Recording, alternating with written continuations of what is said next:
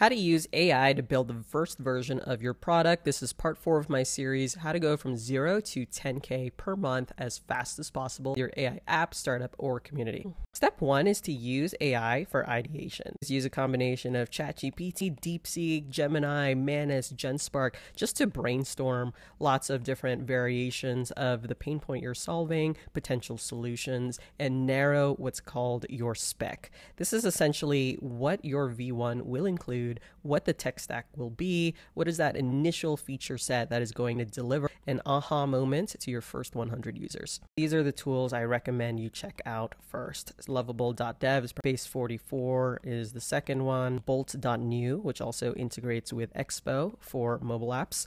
These are the 3 that I would recommend that you start with because you can get pretty far prototyping your vision and your workflows. Once you have a prototype where people can click around and use it and start to get value out of it, start showing it to your users. Start getting feedback on whether the workflows are intuitive, whether they make sense, whether this will solve an important problem. Take their feedback, use it as a loop to improve it.